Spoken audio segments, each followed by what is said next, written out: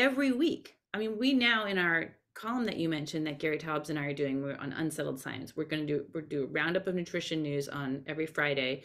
And like, take your pick of all the terrible articles that come out every single week. Oh, you need to cut back on eggs, or like just old, outdated, non-scientific, non-evidence-based articles. Oh, this week there's one, pasta is good for your health. I mean, I saw that. funded by the pasta, so some pasta maker. I mean, it's just so bad, the nutrition reporting that is out there. So I think people are constantly getting really what I would call misinformation, hashtag, on nutrition. Yep. Yeah. Well, I have to say, Netflix and their documentaries are amazing. I love Netflix documentaries as they Me pertain too. to sports. The Drive to Survive about Formula One is incredible. The one they just did about the World Cup in 2022 is amazing, called Captains of the World. There's a new rugby one I want to watch. And I love watching them. And every few months, I have to stop watching them because somebody messages me and said, "Hey, have you watched this latest Netflix documentary that's about the blue zones, or it's about Cowspiracy, or it's about the latest one that just came out, the Twin Study?" And I have to watch these. And I hate them. I know exactly what they're going to be. They take away from the things I really want to watch. And again, this latest one is called the Twin Study, a very intriguing type of an idea of a study that was done in Stanford. And they made this into this pretty documentary that's beautiful and well made and has experts from all over the world and food companies. And it's just, this is what people watch. And it's so enticing that people know after watching this, they know exactly what they need to do and they're misled. And it really, really sucks. Can you tell us a little bit about the Stanford study that this is based on? And first of all, did you even watch the documentary? Did you have to waste your time with any of it?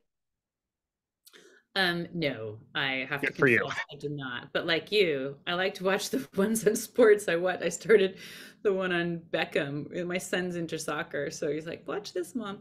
So Oh, I'd it's rather so watch good. that. But so the I actually I wrote a piece about the study. It's called the Vegan Twin Study that was done at Stanford, and I wrote about that when the study came out. So that was in I did that in mid-December, and that was so the study comes out early December, and the Netflix documentary on the study is all ready to launch like just weeks later. So what just occurred to me when I just heard about that, I was like, wow, was this study designed to like actually like be a media product? Was it a real study? Because it's a short study. It's only 2 months long. The lead investigator, Christopher Gardner, he's done longer diet studies and he knows that you don't get meaningful results in such a short term. Like he knows that. He is hugely influential in the world of nutrition. He currently serves as one of the members of the uh, dietary guideline advisory committee that's advising the US government on what our next guidelines are going to look like. He himself is a vegan and has been, he was for decades before he started doing these kinds of studies. So he came with a bias into this world, and I knew all that about him. And then I was very just suspicious that they had this Netflix documentary all lined up. I mean, if it was a genuine study and they didn't know what way it would come out, maybe they wouldn't want to actually like sell it already to Netflix, but they had. So it couldn't have been a real study in the sense that like they knew what the outcome was going to be. And I explained in this piece that I wrote that they had kind of cherry picked the outcomes that they were going to look at in terms of cardiovascular health. So they only select LDL cholesterol, which inevitably goes down on a plant-based diet because your plant sterols replace cholesterol on the cell walls, and that causes your cholesterol to go down. And that just always happens on a plant-based diet. But cardiovascular risk as a whole has to be seen in terms of other things like HDL cholesterol, your triglycerides, and maybe some inflammation markers. Like none of that was covered in the paper, even though they only focus on LDL cholesterol. That's one of the tricks of people who want to make the plant-based diet look best. Anyway, there's a lot here that I could talk about, but let me just give you some highlights. So Christopher Gardner's entire center at Stanford is underwritten by Beyond Meat, a fake meat company. It was a 5-year grant, and the whole center is underwritten by this company. What they seek to do is to replace real meat with their fake product. And the way to do that is to convince people that a vegan diet is best. So there's a huge conflict of interest there from the very start, right? And then what else do I find? It turns out the funding, the sole funding for this study comes from the Vote Foundation. That's VOGT. Vote, turns out, is a Kyle Vote is a member of the so-called vegan mafia, which is a group of Silicon Valley tycoons who invest in vegan-focused companies. He previously spent north of $1 million on the 2019 Netflix movie, The Game Changers, which promoted a vegan lifestyle by documenting the accomplishments of vegan athletes. And he also, and then he gave money not only for this study, but to the production company that did the study. So he funded also the filmmakers, and his whole foundation, the Vote Foundation, is exclusively donates to either animal rights causes, other vegan causes. I mean, it's for vegan advocacy.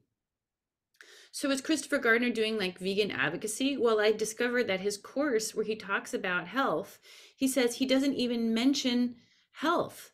He says what he's not really interested in diet and health outcomes. Even he's in the medical school, right? People go to the medical school to learn about personal health. But what Gardner's interested in is labor rights issues around raising meat. He's interested in saving the environment. He's interested in animal rights issues. Those are the issues that motivate him, which, would be fine if he were in the School of Sociology, but he's in the School of Medicine, and his job is to try to figure out how to help people understand how they can be healthier.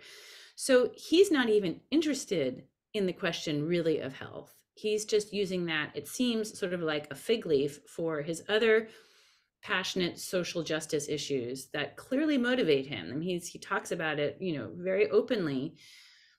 And then if you look at his center, what they're doing is not really science.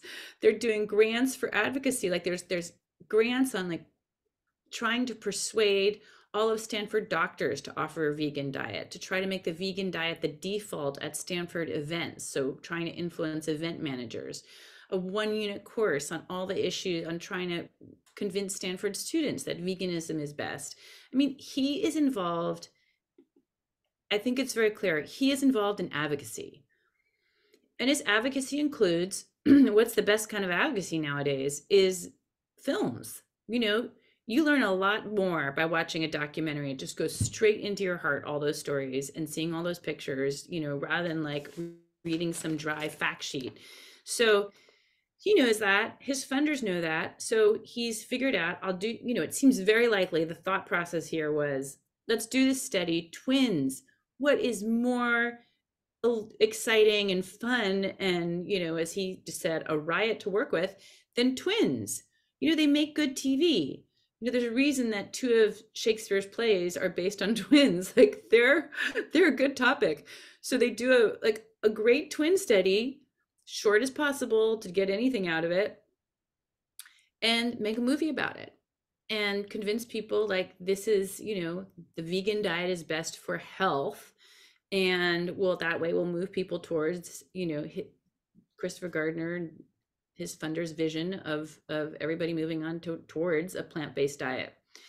So, you only have to dig a little bit to find this. And I think one of the really striking things for me, and this is also in my piece, but the moment that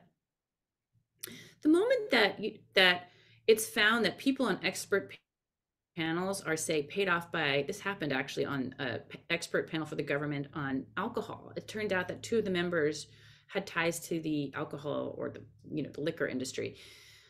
They were yanked off immediately. And you see all these nutrition experts saying, oh, it's so outrageous, such a conflict of interest. How can anybody tolerate that? But when it comes to Christopher Gardner's obvious conflict of interest, which is that he is a vegan advocate for ideological reasons, nowhere.